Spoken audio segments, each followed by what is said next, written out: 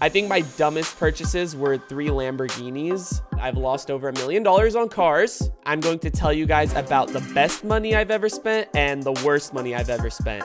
Here we go.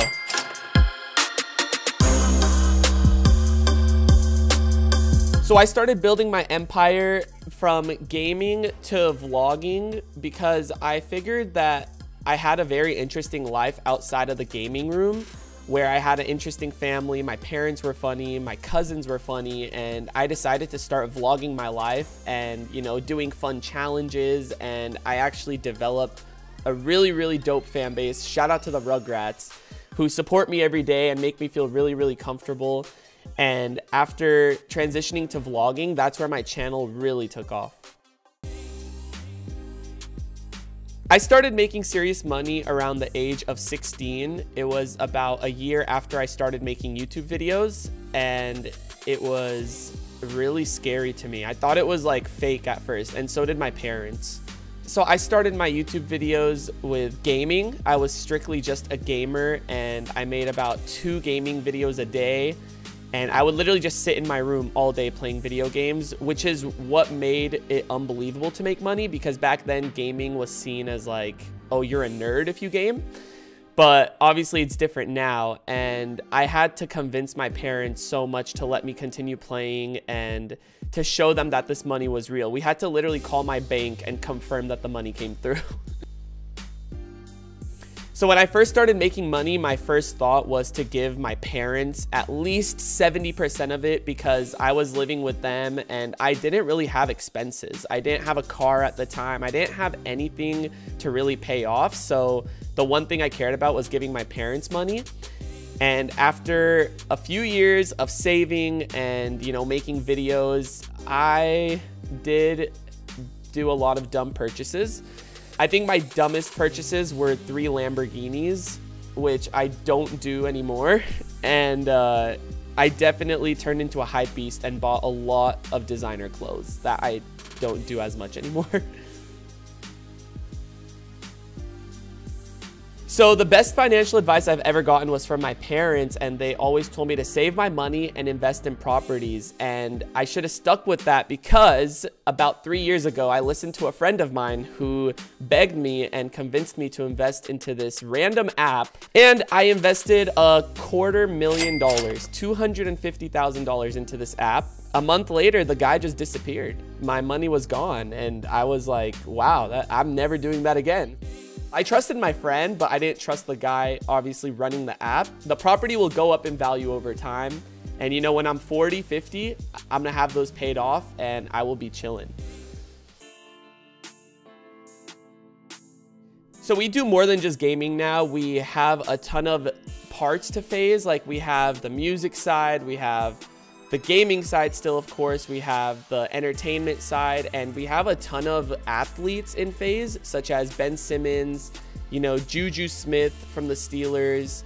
Bronny, actually LeBron James' son, just joined FaZe, and it's literally turned into a lifestyle. It's like a culture. We want FaZe to be seen as not just gaming, but this worldwide culture that I think we're doing a pretty good job at.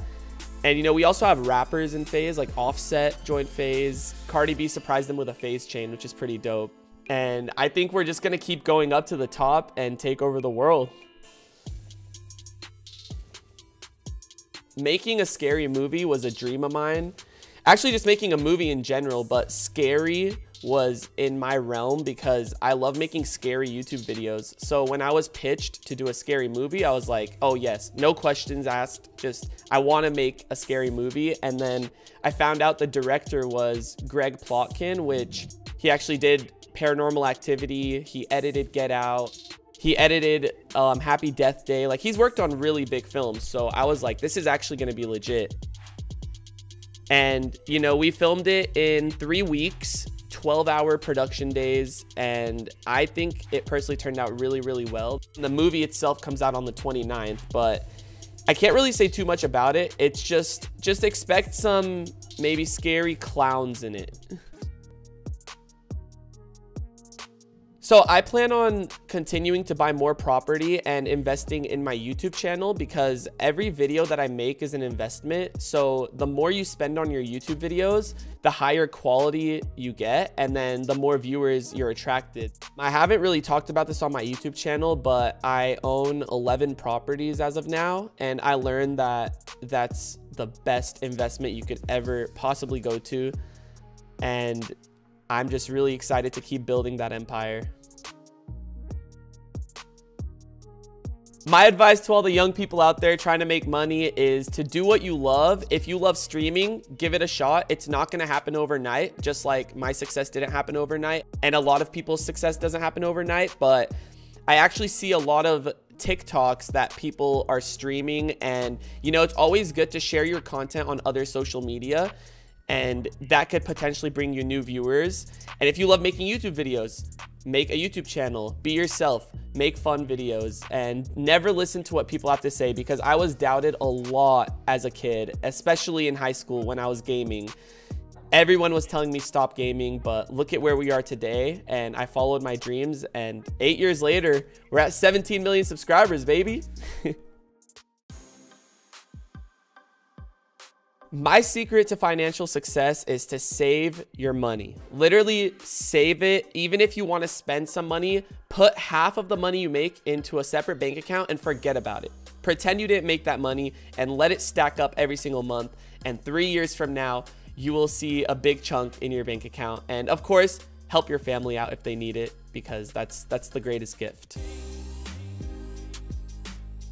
My slogan when it comes to money is don't buy 3 Lamborghinis, because it is not good, and I've lost over $1 million on cars, all right?